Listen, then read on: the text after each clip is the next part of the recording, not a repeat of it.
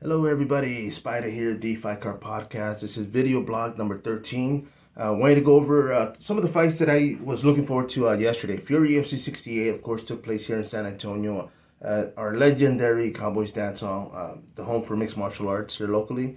But three fights. I'm going to go through starting from the lighter fighter, of course. Eddie Fraire, high def. The guy is local to San Antonio.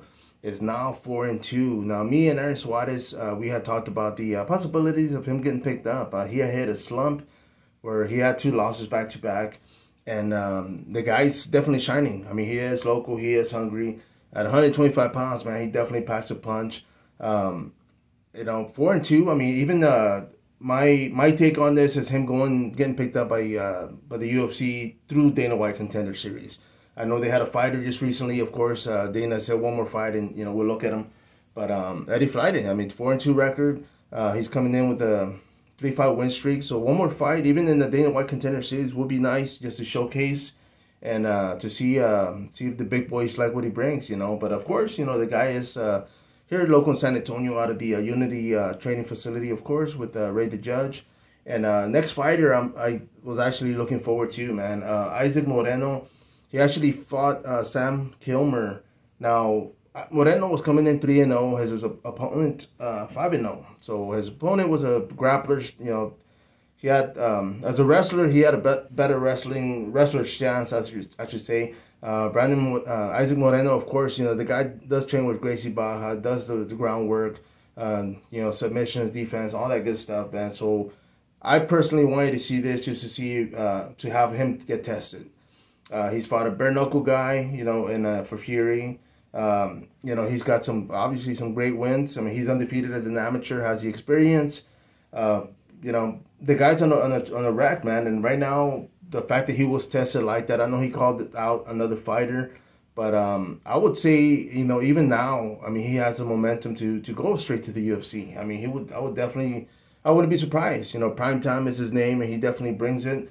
I felt like he had something to prove on this fight, and that was that he can defeat a wrestler, especially with a win streak like that, because momentum, man, you take that from your opponent, and of course, you take everything from him. But Issac Moreno, man, because of that, I see him getting picked up. Eddie Fraire, I see him getting that the possibility of going to the Dana White Contender Series. And the last fighter on there, of course, was Joel Bauman. The guy fought local. Still a fan of the guy, of course, Anthony Ivan. Moved up in weight, middleweight. And Joel Bauman, I mean, the guy, the one thing I picked up from this fight that just happened here yesterday was that he wasn't afraid to let the arms go, let the legs go. I mean, that's one of the things when a lot of these fighters, you fight a jiu-jitsu guy or a wrestler guy, or wrestling opponent, should I say, is that they're afraid to get taken down. And because of that, I think he was able to, take it to Anthony, man. I mean, obviously he stunned him, he caught him, and he got that win. King Bao is his name. The guy's gone viral.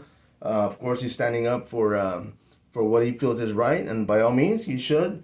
And I like that from him. I mean, he's got a following. He's got people behind him. He's got the athletic ability. I mean, having fought from the Jackson Wink gym in New Mexico, of course, he's got great coaches. So, Joel Bauman, I mean, he's coming in. He has a 2-fight win streak. His last fight, he fought for the looking for a fight, which obviously in front of Dana White. It could have been a lot of things. It could have been a bad weight cut. It could have been the nerves, But nonetheless, I mean, the guy is on a streak. He's on a 2-fight win streak. As of right now, he's 6-2. So he's got another possibility. He's also fought, for the Gamebred Fighting Championship, of course, which is bare knuckle MMA, and he's fought for bare knuckle. So of course, it tells you the guy's tough. He's fought in all different platforms, and I see him getting picked up, getting the call, getting the invite to the Dana White Contender Series. So of course, Eddie Fraire 4-2, Issac Moreno 4-0, and Joel Bauman. The guy's 6-2 now. So we'll see. The rest of the card, of course, were freaking great. A lot of local talent, a lot of guys here in Texas getting pushed, getting tested.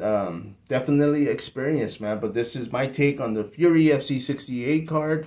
My 3 picks, the fighters that you should look forward to.